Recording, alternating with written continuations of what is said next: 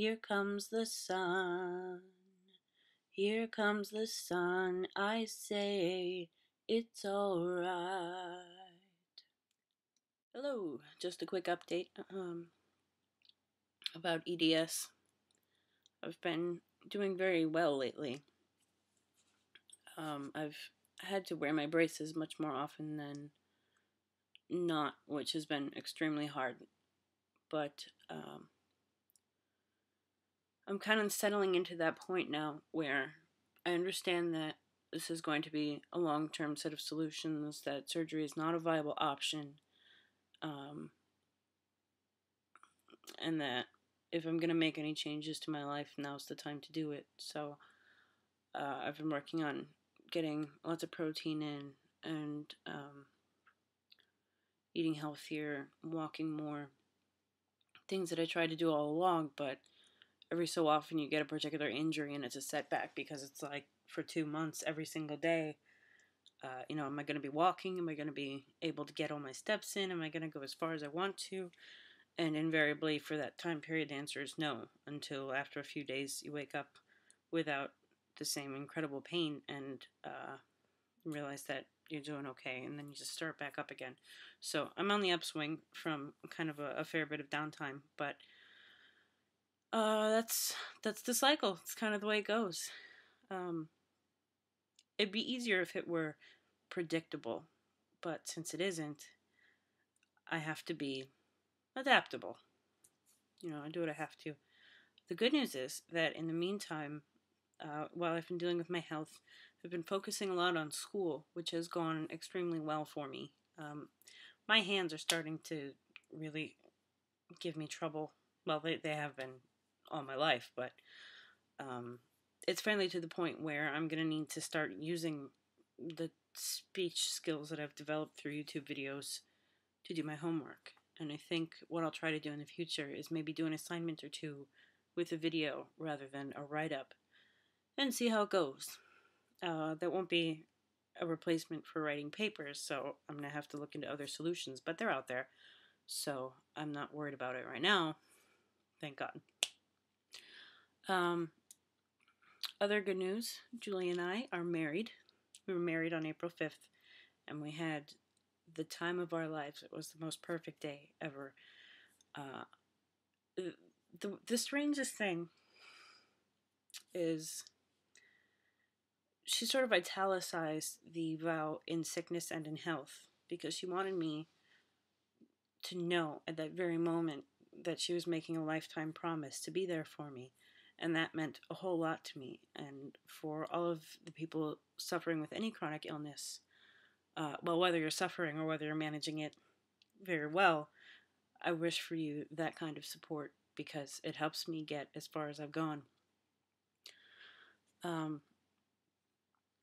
That said, my sister made a comment.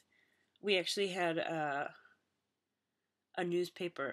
magazine cover our wedding, and my sister said, just leave the EDS at home. And I said, okay, I'll bring my typhoid instead.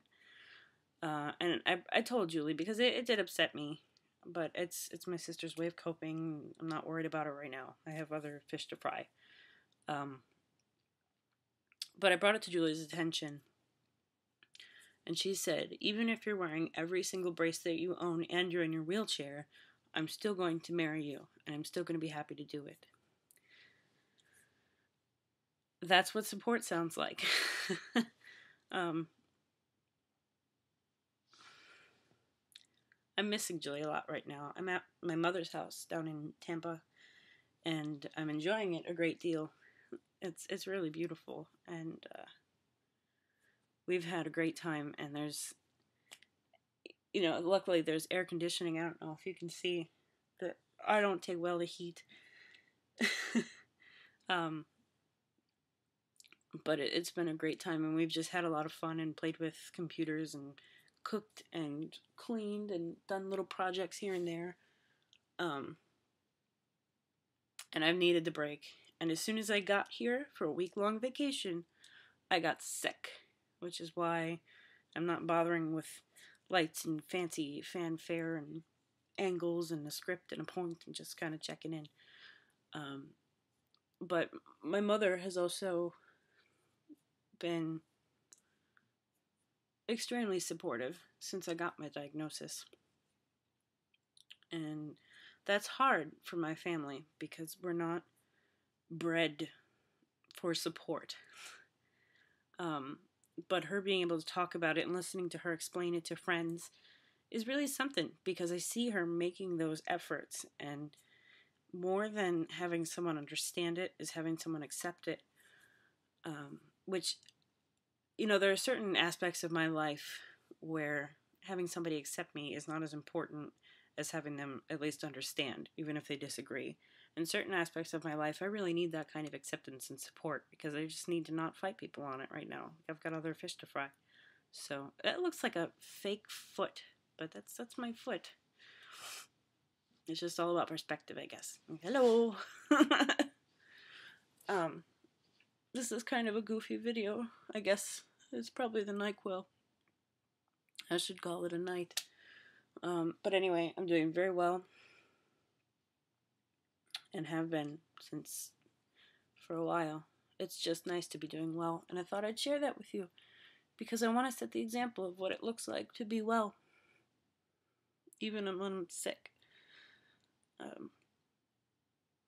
I would love to hear from other EDSers about what your good days are like, how you get yourself attached to a good day and a good feeling so that you can get through the life cycle with EDS.